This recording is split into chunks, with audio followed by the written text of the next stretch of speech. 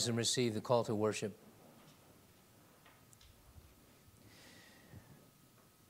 There is a notable event that's recorded in the prophet Isaiah in chapter 11, an event which would be the building of a highway for the remnant of God's people. And this would be as it was for Israel in the day that they came up from the land of Egypt. In that day, this is what the prophet says the people will say. In that day you will say, O Lord, I will praise you, though you were angry with me. Your anger is turned away, and you comfort me. Behold, God is my salvation. I will trust and not be afraid. For Yah, the Lord, is my strength and song.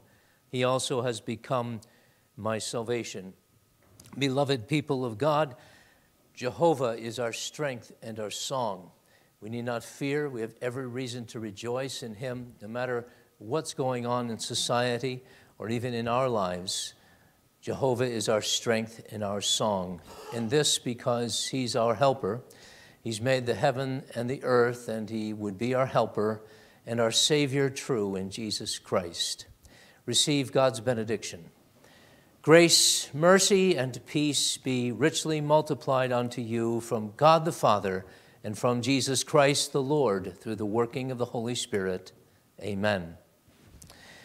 Let's continue our worship in song, number 48, Jehovah is my light and my salvation near. Who shall my soul affright or cause my heart to fear? While God my strength, my life sustains, secure from fear, my soul remains.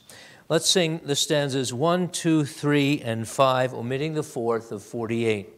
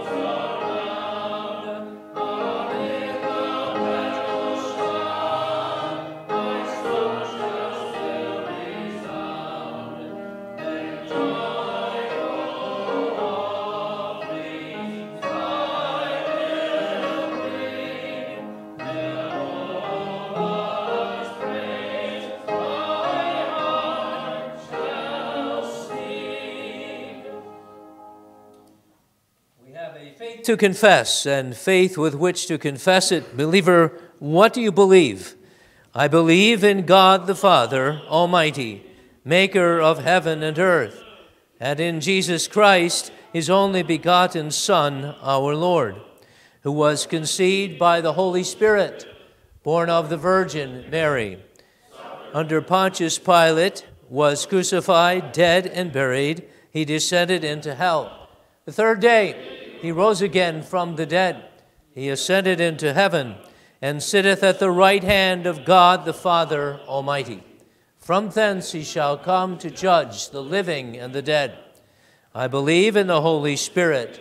I believe a holy Catholic Church, the communion of saints, the forgiveness of sins, the resurrection of the body, and the life everlasting. Amen. We continue in our worship in song number 211,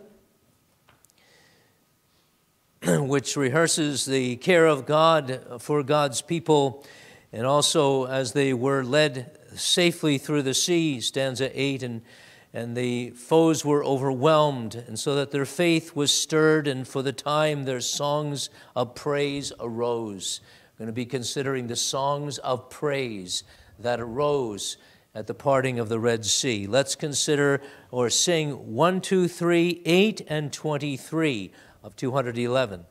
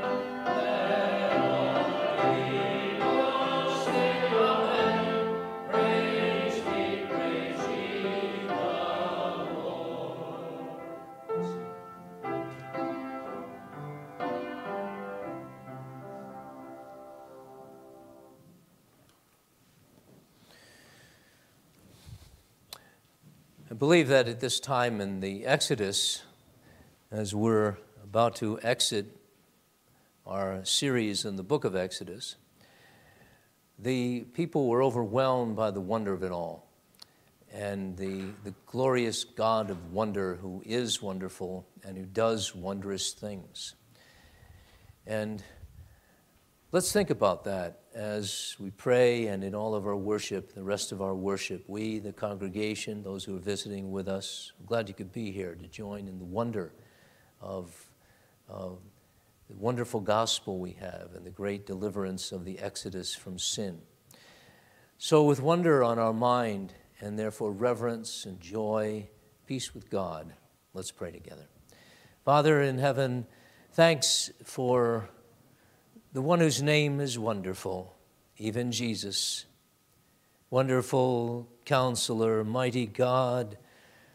The wonderful God of our salvation is Jesus, and the government is upon his shoulders. And he is ascended on high to your right hand, there to reign with all power and authority, fulfilling his great commission through the church to save his own, all for whom that Lamb's blood is shed, that we might be taken to heaven, and a highway might be made for us as you are making it now, that we might go the quickest route to heaven, the land of promise, the land flowing with milk and honey, You are God, and faithful are your promises, and faithful are you, though we be faithless. And we pray then in confidence, fulfill your will for us, Lord, and in us, and help us to taste and see just how good you are. And for our worship service, we pray that you would so condescend to be with us, who come in Jesus' name, that this is indeed the sanctuary of all sanctuaries, the human heart, the divine church, in which you settle here and you dwell here among us, and you shine and you make us happy, you give direction, you give rebuke, and in every way you lead us closer and closer to glory. We pray, Father, that the congregation may know this presence of God, and that also those who might be in unbelief might turn to you and be converted and regenerated, then with us to have that life's principle bear fruit in our lives. And we ask, Lord, that you would give us a song, renew a song in our lives, a song of joy, a song which means we're not of this world, though we're in it. We're of heaven. We're bound for glory, where the company of just men and women and children made perfect, they do sing with perfection, and where there are these glorious creatures who themselves join in the praise of God. But there is especially the song of Moses and the Lamb, which is the center of the attention and singing of the people of God. May it be, Lord, that tonight we're drawn into that heaven, to that heaven's experience and reality, which is even more real than the noses on our faces and anything we can see or smell or touch on this earth. Heaven is real because God is real, the author of all reality, himself, the great being of all beings. We love you, Lord, for showing yourself to be such a God. Who is like unto you among the gods, Lord? No one, no God is like unto you. So we exalt your name in our prayers, in our singing, and we trust in the preaching tonight. Your servant bring the word of God, which is of God primarily, a theological word centered on the truth of God, who is wondrous in being and in doing. And may we hear then and know the God who is our God, our Savior. And we pray that we might know the forgiveness of sins in Jesus.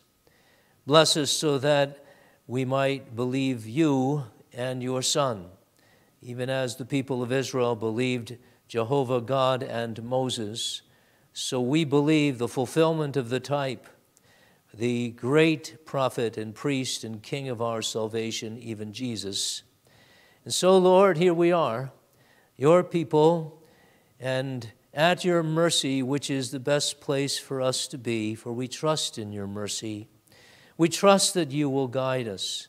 Maybe there's some who have especially difficult trials in life that are weighing upon their minds, that are dragging their souls down, that keep them from normal activity and work in the home, in church, and among the relationship and in the neighborhood.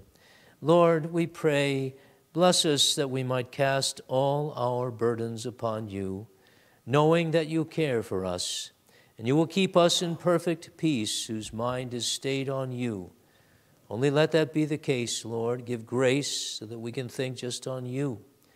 There's much to think about in these days, in these tumultuous times, when the wicked, like the troubled sea, cast up mire and dirt, and they would confuse even the people of God if it would be their will accomplished. And they would give us to think that their evil is good and their good is evil, and all kinds of distortions they make. And God, we pray, give us to be wise in this world, to think on things above, to think upon the gospel of the good news in Jesus Christ. Indeed, as we're reminded apostolically, may whatever is of good report and praise and virtue any such good thing that is a gospel good thing, may this be on our minds. So may our minds be transformed. May our lives follow our minds, and our minds our hearts, and our hearts the Lord Jesus and the revealed Word of God. Thanks for the Bible, Lord, the great, infallible, because inspired Word of God. Your very breath you breathed out upon the nations to make your will known. And the church is the great repository of truth. You've given us to be the pillar and the ground of truth. And this we've known since the day that you called us to be an instituted church some 10 years ago, 11. What a wonderful day that was and still is, because you're still working in us, grounding us on truth and giving us to know that there is a blessing for God's people and God's church. No matter what the hardships the church goes through, no matter the battles, you are the God of war and the man of war, and Jesus Christ revealed. And Pharaoh and his hosts, they're cast into the Red Sea and drowned, overwhelmed. So all our enemies. In our trials, Lord, we pray, make them to serve us and to be not enemies but friends, even evil people or difficult distresses and circumstances of our life that would unsettle us. May we know that all things work together for the good of those who love God, who are the called according to his purpose. All things, not one does not work for good. Not one, not two, not 100. All work for good because you are the worker. And you are working in and over and through all things to glorify your name and keeping us. And not only that, not only so that we hang on, but so that we walk uprightly and the exalted and happy and victorious life, not as those who are unmindful of evil, who have a long way to go, but as those who triumph in Christ because he has overcome the world. Thanks, Lord, for the cross, the wonderful word of the Word, the message of God with sinners reconciled, the message of atonement, the message which grounds all the truth to be true all the way to heaven and forever. Lord, we pray, have mercy upon us in this world and in this nation. Give us freedom and peace. We pray for the rulers and all in authority over us, that somehow, Lord, you would work your will in their lives, that they might be the rewarders of good with the steel sword, and also the punishers of evil with the steel sword, and the threat of punishment and even death. We pray, Father, for that liberty which we cherish in our nation. We might still maintain that the gospel may be promoted by the Church of Jesus Christ. That we, Father, among all your people in this land and in all the world, might be the heralds and ambassadors of truth until the kingdom come. Though we know, Father, the days of Antichrist are approaching, perhaps he's yet alive, in which there will be much confusion in the church, and we see this. The great apostasy is among us. There's a falling away of the truth even by those who once held to the truth of the Reformed and Presbyterian faith, a truth that God is God and men are sinners in need of pure grace and saved by faith alone in Christ alone. God, to depart from that is such a terrible thing. Judgment begins in the house of God. And woe to us if we would depart doctrinally or practically from those truths, not caring for them, or losing our first love. God in heaven, what a shame upon us when we don't love you as we ought. And we're not so militant as we ought to be, not so peaceful as we ought to be, not so reflecting Jesus as we ought to do. God, bless and touch our hearts. Restore the song. May it be vibrant, full of life, the joy, the song of salvation of Moses, and especially of that Lamb. In Jesus' name, amen. Your offering at this time for the general fund will be received.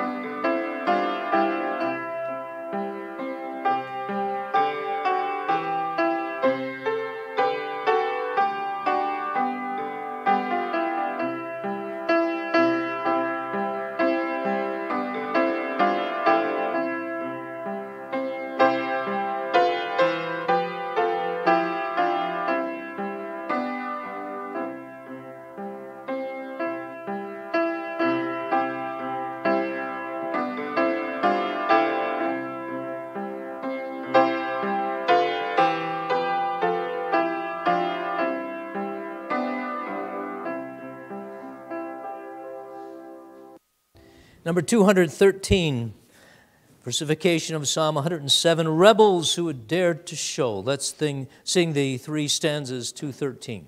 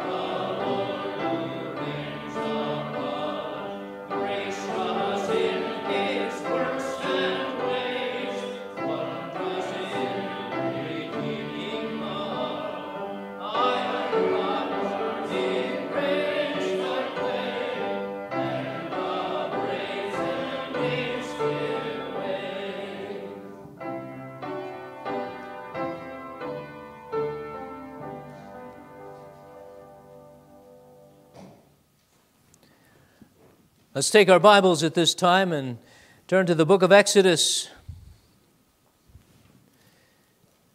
and chapter 15.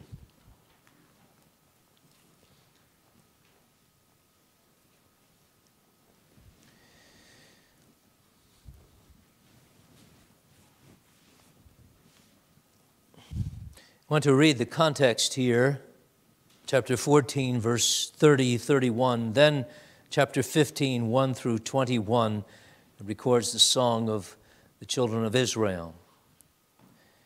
So the Lord saved Israel that day out of the hand of the Egyptians, and Israel saw the Egyptians dead on the seashore.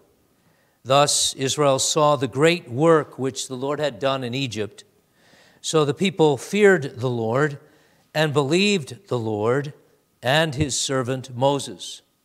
Then Moses and the children of Israel sang this song to the Lord and spoke, saying, I will sing to the Lord, for he has triumphed gloriously. The horse and its rider he has thrown into the sea. The Lord is my strength and song, and he has become my salvation. He is my God, and I will praise him, my father's God, and I will exalt him. The Lord is a man of war. The Lord is his name. Pharaoh's chariots and his army he has cast into the sea. His chosen captains also are drowned in the Red Sea. The depths have covered them. They sank to the bottom like a stone. Your right hand, O Lord, has become glorious in power. Your right hand, O Lord, has dashed the enemy in pieces. And in the greatness of your excellence, you have overthrown those who rose against you. You sent forth your wrath, it consumed them like stubble. And with the blast of your nostrils, the waters were gathered together. The floods stood upright like a heap. The depths congealed in the heart of the sea. The enemy said, I will pursue, I will overtake, I will divide the spoil. My desire shall be satisfied on them. I will draw my sword, my hand shall destroy them. You blew with your wind, the sea covered them, they sank like lead in the mighty waters. Who is like you, O Lord, among the gods? Who is like you, glorious in holiness, fearful in praises, doing wonders? You stretched out your right hand, the earth swallowed them. You in your mercy have led forth the people whom you have redeemed. You have guided them in your strength to your holy habitation. The people will hear and be afraid. Sorrow will take hold of the inhabitants of Philistia. Then the chiefs of Edom will be dismayed. The mighty men of Moab, trembling will take hold of them. All the inhabitants of Canaan will melt away. Fear and dread will fall on them. By the greatness of your arm, they will be as still as a stone, till your people pass over, O Lord, till the people pass over whom you have purchased. You will bring them in and plant them in the mountain of your inheritance, in the place, O Lord, which you have made for your own dwelling, the sanctuary, O Lord, which your hands have established. The Lord shall reign forever and ever. For the horses of Pharaoh went with his chariots and his horsemen into the sea, and the Lord brought back the waters of the sea upon them. But the children of Israel went on dry land in the midst of the sea. Then Miriam the prophetess, the sister of Aaron, took the timbrel in her hand, and all the women went out after her with timbrels and with dances. And Miriam answered them, Sing to the Lord, for he has triumphed gloriously. The horse and its rider he has thrown into the sea. Thus far we read this amazing word of God, true because the God of truth has breathed it forth, inspired it, and given it to us as a great testimony of his greatness and the greatness of our salvation. So we see here, don't we, Israel leaves Egypt with a song. They're bursting in praise to God. Moses and the children of Israel, Miriam and the women, they follow with song. And this is significant, to say the least.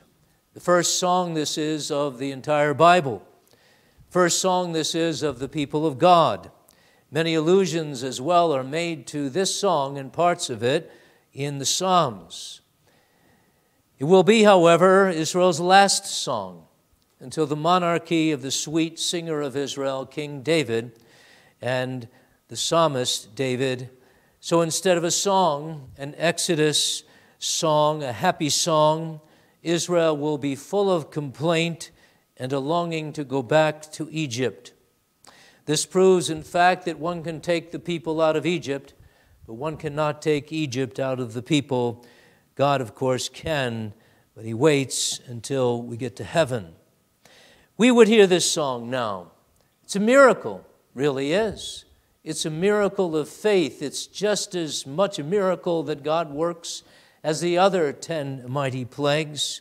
It rises from faith in God and Moses, because look at the context here, which I read. The Lord saved Israel that day in chapter 14:30 out of the hand of the Egyptians. Israel saw the Egyptians dead on the seashore.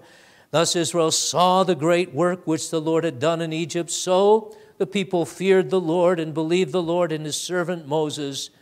Then Moses and the children of Israel sang this song to the Lord.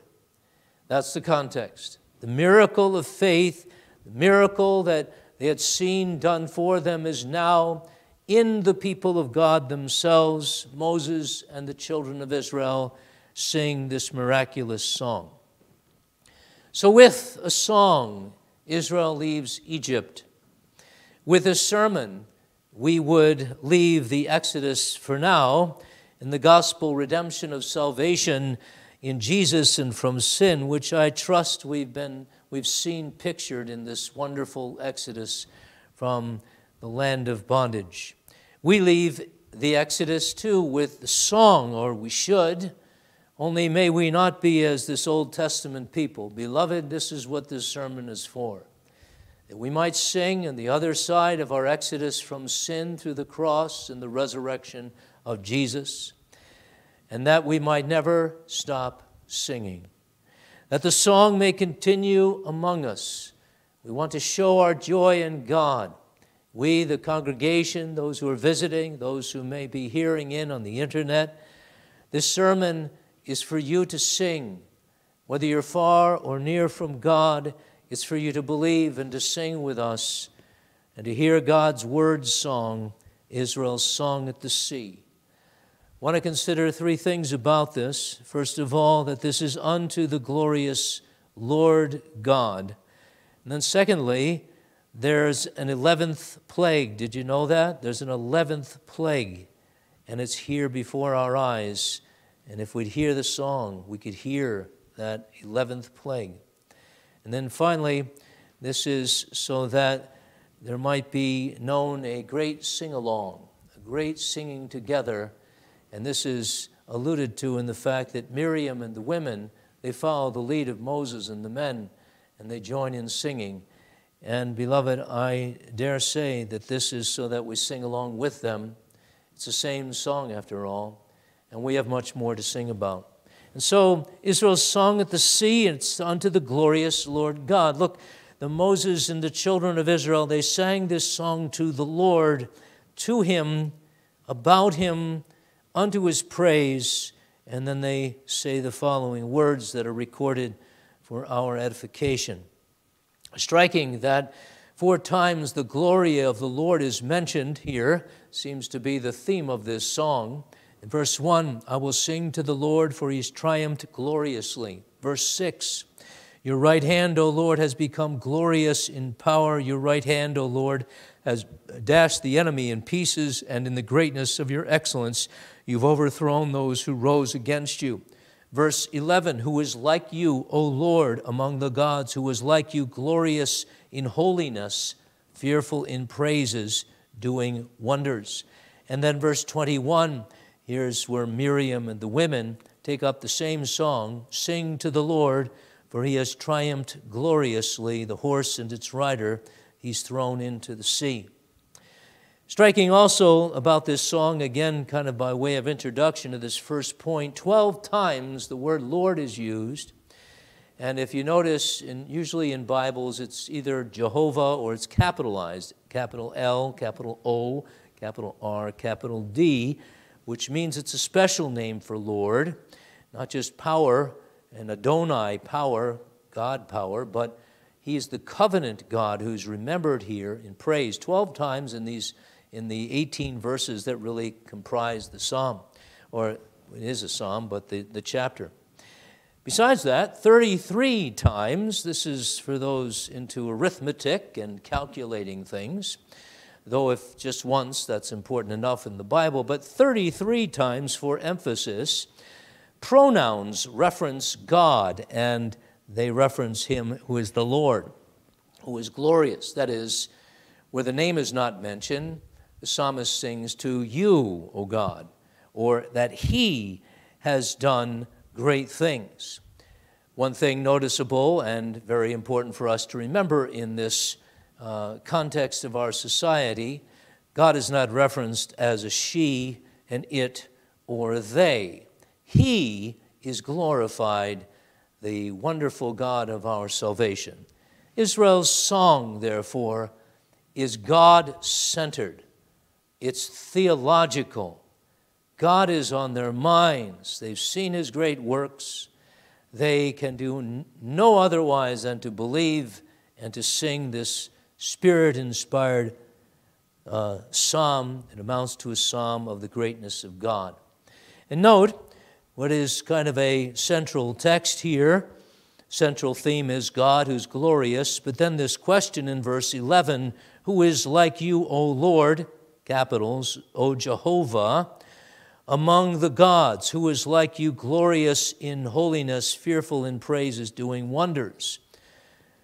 The Israelites have gotten it straight, finally, after this years in bondage and after having gone after the gods of Egypt, which were decimated along with the Egyptians themselves, they come to the clear resolution and understanding that God is the only God. The God who has been on their side all along hasn't departed from them, though they have departed from him. The God of Abraham and Isaac and Jacob, and now the 12 sons of Jacob in their generations for some 430 years, he's been their God. In fact, for eternity, he's been God. That's what we mean by God, children. He is the God who has no beginning, no end. He's eternal. beyond the beginnings that we have, or that things that are growing and things that are hatching have in this season of growth in the spring and the summer of 2022. God is the God who's the fount of being, the source of it all. Like a stream has its source way up in the mountains, and hardly anyone knows exactly where that source is. There's a mystery about it. Well, so nobody knows the mystery of that being of beings who is God, who has no source. There's no mountain higher than God down which flows some being of some other being. He's God, God Most High. This is what the question means. Who is like you, O Jehovah, among the gods, meaning nobody. Nobody's like a God. And gods, we should know from the Bible, are really no gods. There's no other gods than God, but people make them up. They like to think that somebody besides the true God is on the throne. You know why? Usually, if not always, it's not just to think about other gods, but it's to do something that they know God is not happy with. And so people invent their gods to serve their gods, but to be free, they think, to serve themselves, and themselves to be as God. For he who makes the God, of course, is God. But God is not makeable, he's not created, he is the creator himself, than which there is no greater. This is Moses here leading the way in this song back to what he found out in Exodus chapter 3 and verse 14 in the burning bush. The very beginning of this whole thing, after Moses had messed it up and had to spend 40 years in the backside of the desert that he might learn to be humble before God and a faithful leader to God of the people of God, that is where he beheld and was apprised of the fact that Jehovah is the I am that I am. We think it's a funny name, but it's simply God describing in human language. He's the fount of being. He is who he is. And everything that is besides him has its source in this God who is, simply because he is. And this means he's absolutely perfect. He's not only eternal with no beginning, but he's infinite in his holiness. Glorious in holiness, the Bible says here. Fearful in praises, doing wondrous things. Of course, he's God. And look what he's just done at the Red Sea. He's commanded the waves to back up for Israel, and then he smashed them down upon Pharaoh and his host, the glory of Egypt. He's the God who's perfectly good and perfectly wise and perfectly perfect, the God of an eternal will who does whatever he wants in heaven and on earth, among beings seen, among beings not seen. He is working right now his counsel in everything and in Supreme Court decisions. And if they didn't go our way, he'd still be working in and over them. He's God. And he's working in your life, and he's working among the ants, and he's working among the aardvarks, and he's working in the springtime and the sun and the rain. He's God. He's really God. And this is what we have to see here as the beginning of true religion. The acknowledgement that God is God. Who is like you, O Lord, among the gods, glorious in power and in holiness. And besides that, our God. Isn't that amazing? The wonder of God is that he's God and ours. The condescension of God, big word for God coming down, is celebrated in the Bible. Isaiah 57, for example. He dwells and inhabits eternity, and yet he condescends to dwell among the sons of men, the lowly, the humble. That's you, humble sinner, and that is also who I am. But God is our God. He's our Savior God. He's presented here as Israel's Savior God in himself and in his doing. Second point of this main point. He is glorious in himself, in his holiness, and he does things. And in fact, this is what is celebrated here, the God who does things. The gods are not and they do not, but God is and he does things. so Moses can say, I will sing to the Lord, for he's done something. Namely this, he's triumphed gloriously. He's thrown horse and rider into the sea. He saved us. He led us. And he has this pillar of cloud and fire at once that is reminding us that he's behind this great parting of the Red Sea miracle. So God does wondrous things in creation out of nothing. He says, let there be, and there is. Again, there is nothing besides God, but he says, there's going to be something, let there be, and there is light, and there is this, and there is that. And then he says, may it continue to be. That's what providence is. God is speaking continually by his word, and if he stops speaking, you know what happened to everything? We simply fade away into nothingness because we have no existence besides God. God is the God who maintains us. He rules us by his power and his providence and upholds us by the word of his power. Wonderful God is this God, and especially he does great things to save his people. God is God, and he saves. He commands salvation out of nothing because we're just sinners. So out of an evil heart, he makes a good heart and breathes upon the bones of the dry bones in the valley of dry bones, Ezekiel says, and by his Spirit called from the four winds joins the word, and so there's life and there's revitalization.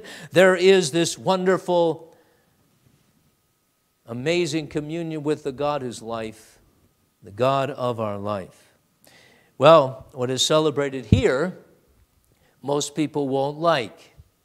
It's not even the deliverance that's celebrated in this song as much as the destruction of Pharaoh and his host. Over and over, the great hand of God, the right hand of God in his power, overthrowing the mighty army of Egypt, the glory of the country of Egypt, and the destruction of that glory, that's emphasized. This God who's a man of war. Interesting explanation of the Lord. Verse 3, the Lord is a man of war. The Lord is his name. Describes God not as some mere man, but as this man among men, this God who's man. And he speaks in terms we can understand so that we know we have to do here with someone who's among us, not just this ethereal being, but he's among us and he's fighting. As it would be shown to the Israelites as they come into the land of promise, there's this captain of the Lord of hosts, even Jesus, and he's there to fight for the children of Israel. So God fights for the children of Israel here. We've seen this warrior God in our congregation.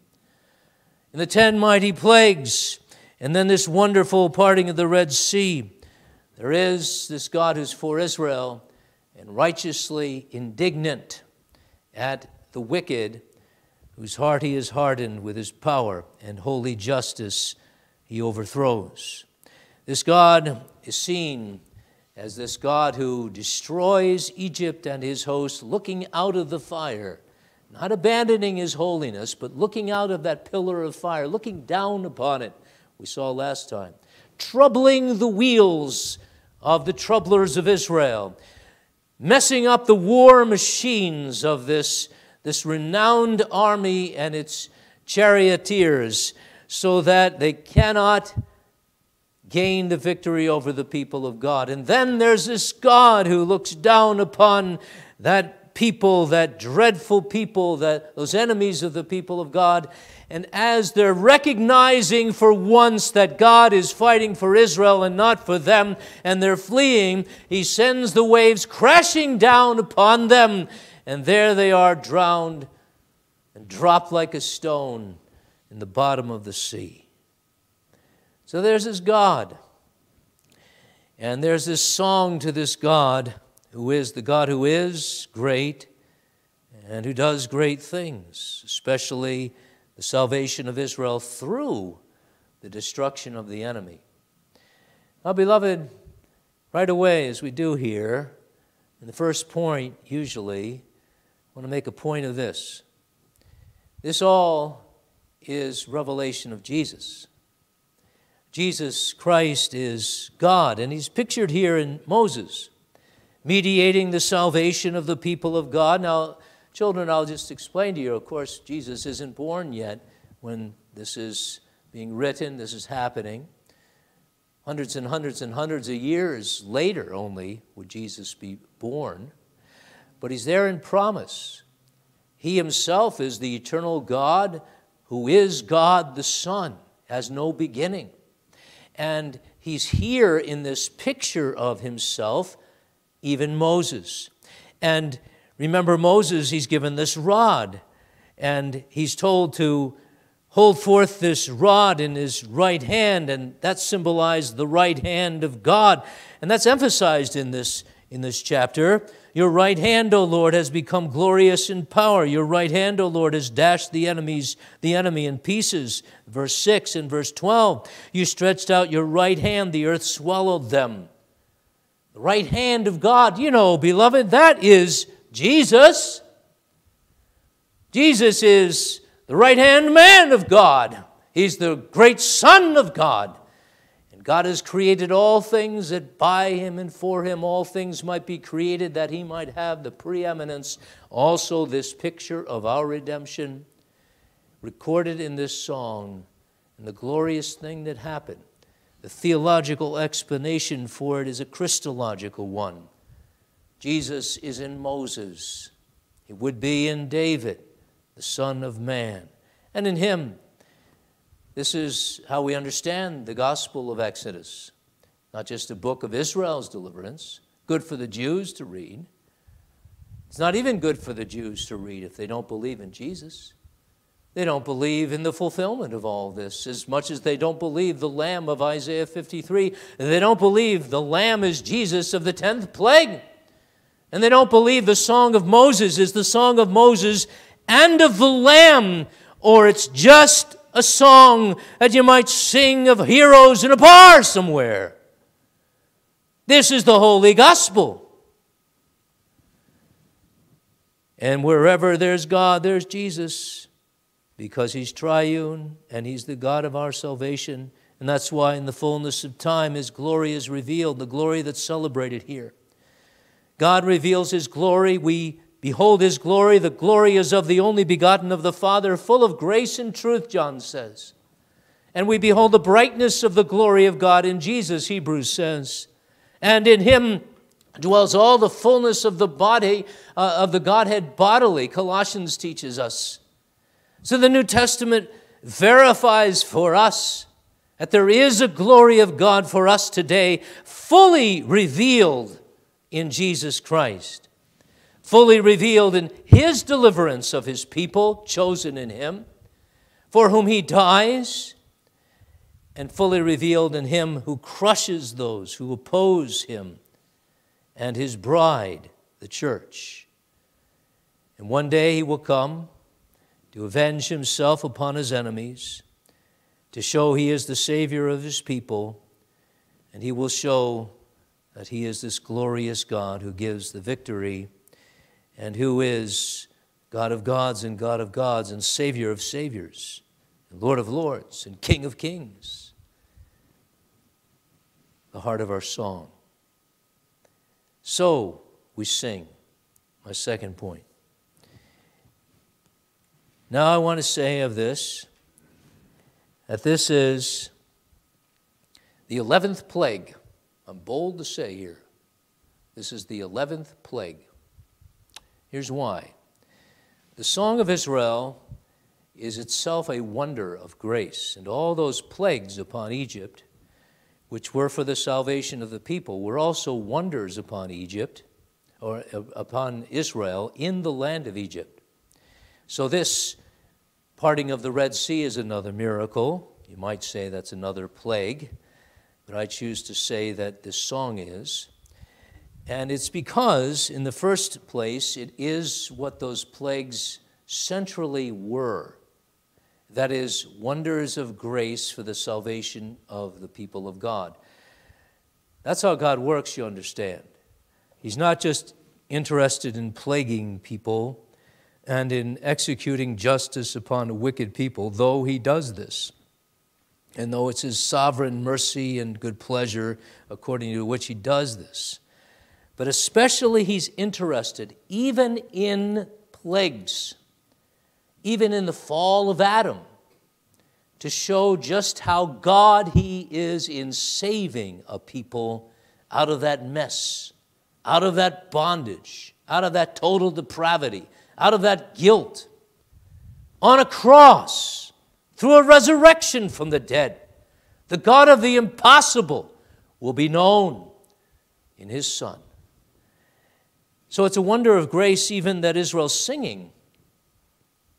Even as all being has its source in God, so every true and godly song has its source in God, the God of the Exodus. Remember, He's the God of the Exodus. They're singing to the God of the Exodus. He commends His love, after all, by a lamb's blood, and He confirms His love now to His people by shedding abroad His love in their hearts. Israel, right now, is showing that it's a people loved of God.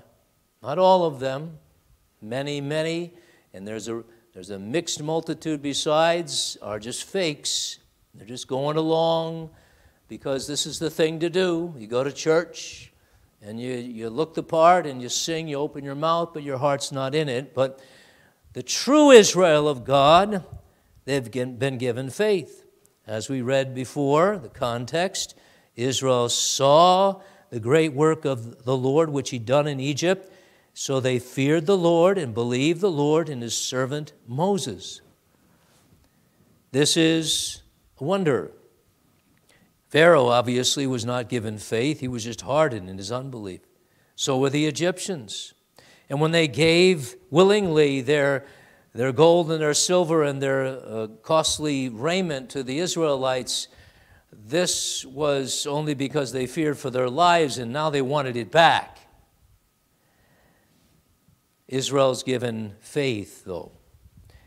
Now, they had little faith, but they had faith. And their song reflects this faith, and this is exactly, beloved, something that shows in this picture here what the Lamb does.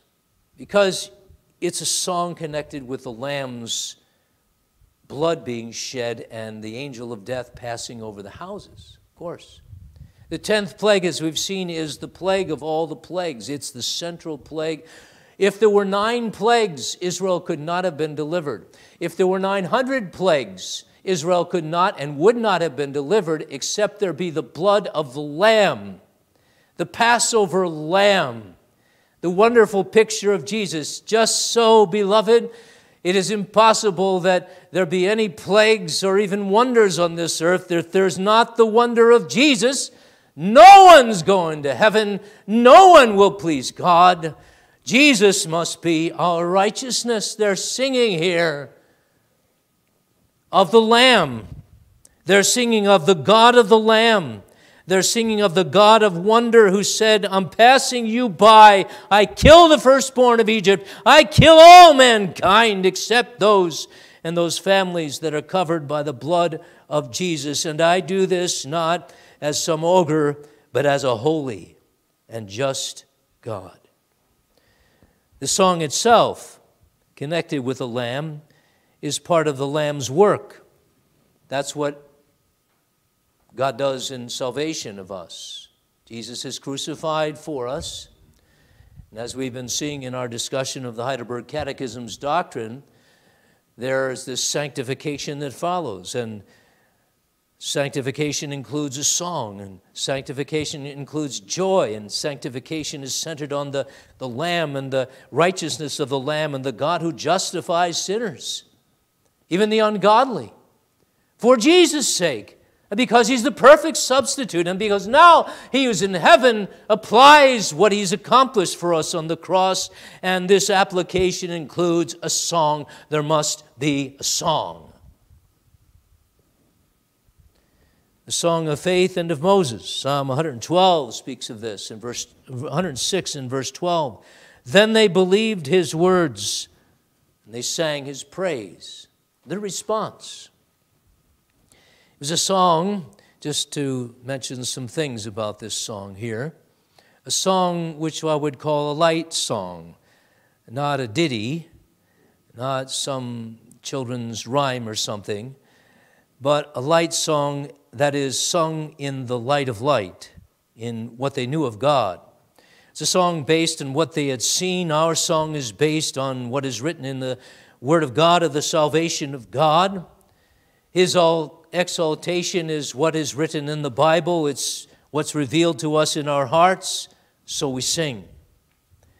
It is said in the Word of God, it was revealed to Israel that God triumphs gloriously over his enemies and over our enemies, so we're going to sing. So we're going to be moved in our soul, our regenerated souls, animated, to be elevated in our life and in our song. This is a song that pleases God because it's this song of faith. Hebrews 11 tells us, without faith it is impossible to please God. Israel was pleasing God here. And when we sing, beloved, we please God. Children, when you sing freely and loudly and however loud you want, God is happy. When you sing to his praise and you sing, Jesus loves me, this I know, for the Bible tells me so, and you're not complaining and grumping and all of that like us parents can be sometimes, maybe regularly, God is happy when you follow the lead of God all the way to heaven, where we will sing perfectly. Song of thanks this was also for Israel's now being separated, soon to be established as the distinct people of God at Mount Sinai. They'll be instituted as a church, as the church, the holy nation of the Old Testament, about a month later. In preparation for them, they sing. And this is a celebration of the beginning of that separation. Look, Pharaoh and Egypt, they're past. They're dead and gone. They're no threat anymore. And God is now, you see, fulfilling his promise made in the beginning to the snake. You got to know a lot of Old Testament history around here, don't you? Genesis 3, verse 15. God says to the snake in the mother promise, I will put enmity between you and the woman, between your seed and her seed. It shall bruise thy head, you shall bruise its heel. It was enmity, a spiritual separation. And if ever there was one, it's at the Red Sea. Pharaoh cannot get Israel. The devil cannot get you. No matter how bad you sin, if you're God's, how good is God to forgive? And as we said last time, you can't out-sin the cross because Jesus paid it all. This separation is established here in a concrete way, and they're singing of this. And they're singing of their life, which will be wholly separate unto the Lord. Israel will dwell safely alone. Not, of course, out of this world, though in the Old Testament, there were walls behind their cities, and there was a place for them and for none of the Canaanites, a picture, however, of our spiritual separation in this world. You know you're distinct. You know you're distinct, don't you? Because God is. And he wants you different. Even in this world, doing the same things that the worldly people do, though with a great motive and not sinning while you're working or playing. This is a song which is a life song, as I said, this elevated expression of the animated, enlivened soul for a life of praise to God. That's what singing is. That's why we preach and we sing, I will sing of my Redeemer. It almost sounds like a song, doesn't it? Your life, how's that? Theirs was a first love song, if I could call it. You know that church in Ephesus, the church of Asia Minor, the early chapters of Revelation? Ephesus is rebuked for losing its first love. They had the other works. They hated the deeds of the Nicolaitans or something like that. But they left their first love. They were not so animated. They had come to Elim or some other problem in their life, and there was water that wasn't good enough to drink, and now they're in this nation maybe and among people in the wilderness who just don't get this and they don't let us live the way we want to, and so we start complaining and bickering, and we're forgetting God. And we're forgetting God whose way is in the wilderness all the way to heaven. The song and the love, they fade, don't they? Too often. In yours truly. And I suspect in you too. But theirs is a grateful song, not only for what God did, but if you look at verses 13 through 18, they're celebrating already what God would do. You've guided them in your strength to your holy habitation. They're not there yet. And then they're speaking of the fact that people will hear and be afraid. Verse 14, and sorrow will take hold of the inhabitants of Philistia. That's up in Canaan. And the chiefs of Edom will be dismayed, and the mighty men of Moab, trembling, will take hold of them, and all the inhabitants of Canaan will melt away. Fear and dread will fall on them. Well, it hasn't happened yet. What are they doing here? Those fools predicting the future? Oh, no, beloved. This is what faith does. It hopes all things because it hopes in the one God who has said, I'm giving you the land of promise. So theirs is a grateful song for what God has done and would do, and the song of a flock of the people of God led by the Good Shepherd, a song in which they express their greatest delight that God would lead them to his holy habitation in the land of promise, a song, a wonder of grace. But now I said this is a plague. And here's what I mean by that. The song is a plague to unbelievers. The testimony of the church in her preaching, in her singing, and in her living out Christianity is a plague upon unbelievers. Here's why. Because they hate it. And so the song, which is good and which glorifies God, it's true, becomes judgment to them. It's amazing. And God today is plaguing the land in their own unbelief. And because of their own unbelief, they don't know their own sex around here. They don't know what life is. They don't know the value of God, the reality of God. And every time we tell them that, and God tells them that, they're plagued. The wicked hear in this song of the Exodus, the song says they will, when they hear of this, they're going to tremble. They're going to tremble. One of the effects of the plague upon the nations when they hear the witness of the church is that they persecute the church. And you know, young people, especially, they want to take away your song early on. They do. And they want to break up your home. And they want husbands and wives not to reconcile in the cross. And they want the young adults to give up hope of ever marrying or thinking that life has passed them by if they stay single. And when the doctor announces that you've got 6 months to live, they want us to give up and to stop singing. So many ways the wicked who are plagued want us to join in their being plagued. Misery loves company, as it goes. The grand expression of the vibrant faith of the people of God, the world, when it hears of this, wants to cut off the singing. That is, the vibrancy, the life, the vitality, the preaching behind it. I'll just emphasize something different. Make it the song of self, the song of man. Make your man an orator and not a mere humble preacher. Make him so that he can be more popular among the nations, so many people can sing, even though the song isn't the song of the fathers. No biggie. We need to be up to date in all of this. And so the love of truth and the truth of love, they fade from our experience, in our desire, practically and doctrinally, we lose it.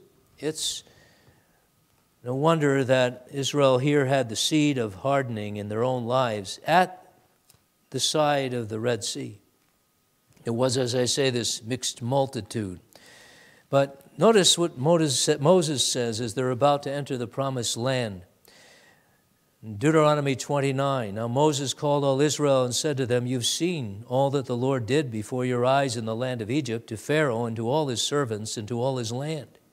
The great trials which your eyes have seen, the signs and those great wonders. Yet," he's talking to the second generation, 40 years after the Exodus, "yet the Lord has not given you a heart to perceive, and eyes to see, and ears to hear, to this very day." Oh, beloved, don't you fear that? Don't you fear apostasy? I remember when I was first converted to the great things of the gospel, and every time I sinned, I thought, oh no, I'm done. I'll be the Antichrist. There was such hypocrites' face on me and hypocrites' dead men's bones in me. No confidence in myself, nor in God, nor any real deep knowledge of the God who holds us, and of the Savior who leads the way in the singing. And he will be heard. His song is a prayer. Final point is this, beloved. There's a joyous sing-along. Sing along with Moses. That's what they were doing here. In Exodus chapter 15, they sing, men sing. You can imagine that, to be so in tune with the will of God that your song reflects it, everything. Well, Miriam, she saw this, and she's identified here in verse 20 as the sister of Aaron, almost like it's impossible to associate her with that great figure Moses, even though she's the brother of Moses. But she's just called she's the sister of Moses too. She's called the sister of Aaron, and she took a timbrel in her hand, like a tambourine maybe. And all the women went out after her with the timbrels and with the dances, and Miriam answered them, "Sing to the Lord," answered them. He's responding as they do sometimes in singing. The one side sings antiphonetically or whatever, and then the other side responds, and here they are. "Sing to the Lord, for he's triumphed gloriously. The horse and its rider he's thrown into the sea." Now, beloved, I want to lead us into these final statements about the song going on and not stopping ever among us. If this song will be ours, you have to follow the lead of Moses, representing Jesus, and all those Israelites who by faith believed God and left Egypt and passed through the Red Sea as dry ground, and then Miriam who followed them. We'll just be the followers. Is that good enough for you? Just be the followers. Only let it be that you sing the same song. That's what Miriam did. Just as Moses sang of the Lord who triumphed gloriously, verse 1 and 2. Miriam and the women, they sing the same song. There's nothing else to sing. I will sing to the Lord, for he has triumphed gloriously. I will sing of Jesus, who's the same God as Moses' God. Don't change the song, beloved. There's something significant here, already in verse 2, where the singers say, "The Lord is my strength and song. He's become my salvation. He's my God, and I will praise him. My Father's God, and I will exalt him." Think about the fathers. Fathers, this refers to you, if we want to apply it right now directly to us. the leaders in the homes. Fathers, this would apply to the leaders in the churches, the office bearer. Fathers to Israel would probably have meant Abraham, Isaac, and Jacob, and the song that they sang and the salvation that they knew. But this is to be, because it's for our learning, something we ought to learn from. When the church sings of Moses and the Lamb, it's an old song. When the church preaches Christian doctrine, she's preaching old doctrine. When the church exhorts people to walk in paths, they're the paths of Jeremiah 6, the old paths in which is the good way. And when the church sings the Ancient of Days, even the glorious God revealed in Jesus, you're singing an old song there. The song as far back as Moses in this first song. We sing the old song. And a plague on all the new songs that are different than the old song. Now, I'm not saying there may be no new songs, no new hymns in the church of Christ, but oftentimes the devil sings his way into the church because he wants a song that's different than the song at the Red Sea. Wants something more about man and his experience and less about God and his glory revealed in Jesus Christ. And that's why, the fathers were loath even to take hymns into the flock of all of the songs that were being written, the devotional songs, because they seemed to steer away the people from the eminent message of the Bible. So many of them stuck with strict psalmody. I'm not for that necessarily, but there's a danger. The devil likes to sing into the church.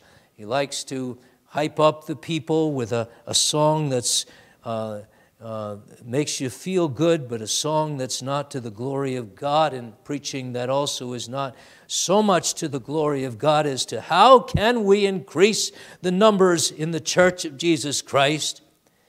And I'll tell you how we could increase our numbers here, beloved. You ready to hear? Elders, I know this is scary. But all you got to do is forget the creeds of the church, the faith of our fathers living still, the truth that's hammered out in the anvil of controversy that God only is God and that salvation is only of the will of God. It's not of him who wills nor of him who runs, but of God who shows mercy, and God hardens whom he wills. Pharaoh is a testimony to this, and he has mercy on whom he wills. That's the song we sing. No matter how little the modern church wants to hear this, it's the song of this man of war, this God of war, and this church militant. We are soldiers singing the song. We are peacemakers, to be sure, but it's in the way of battle. So the three forms of edification are for unity, life, and hope, and a song. You see, there has to be something to it. You don't want 7-11 songs, do you? 7 words repeated 11 times, and on and on and on. Deep theological singing and preaching and instruction in the basic truths of the God of the Exodus. Oh, beloved, I'll leave you with this verse of the Scripture which expresses what we long for. What we long for is heaven's song. In Revelation 15, 1-4, we read this. Then I saw another sign in heaven, great and marvelous, 7 angels having the 7 last plagues, for in them the wrath of God is complete.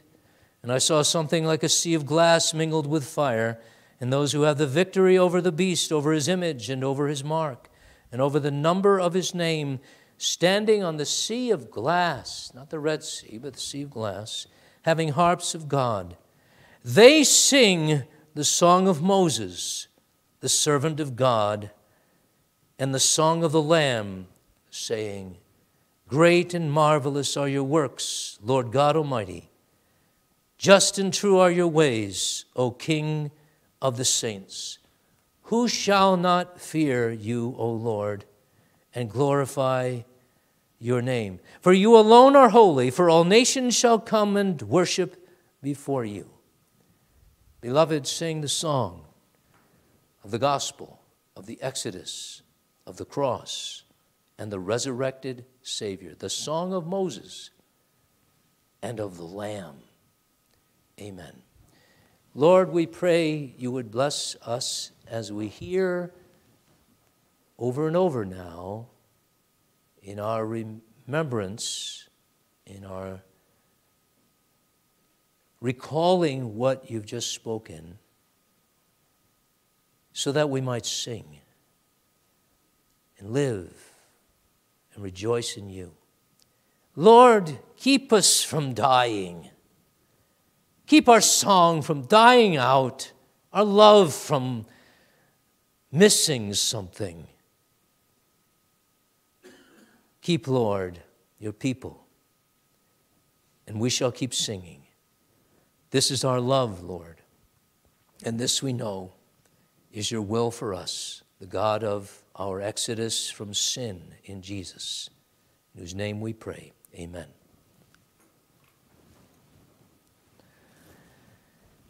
Let's sing now, number 119. All ye peoples, bless our God. Let's sing stanzas 1 and 4 of 119.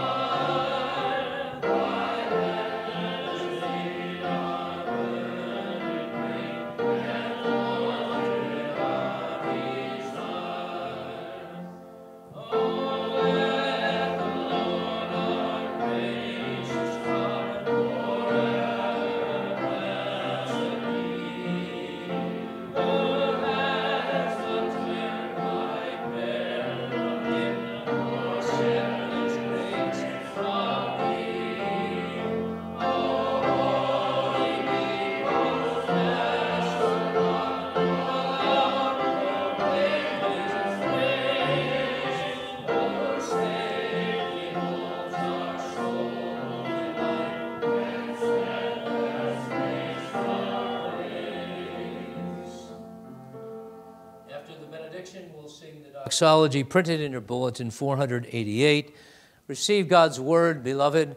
You may go in peace and with a song. Now to him who's able to keep you from stumbling and to present you faultless before the presence of his glory with exceeding joy, to God our Savior, who alone is wise, be glory and majesty, dominion and power, both now and forever. Amen.